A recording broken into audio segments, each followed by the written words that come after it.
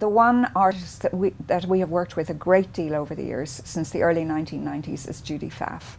And she is one of these, she is so creative. And she is one of the people who has sort of said to us, you need to get this, and then I'll do this. And that has been incredibly exciting. And things that also happen is that she then, because she lives in New York, has recommended other artists to us. And then, for example, we had an artist called Nicola Lopez. And Nicola Lopez basically makes print installations. Everything is printed, hangs from the ceiling, is printed on mylar.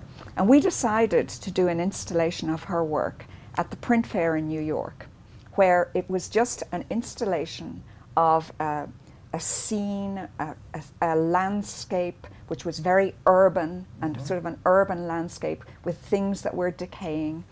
And it was just placed on the wall of our booth at the International Fine Print Dealers Association Fair in New York.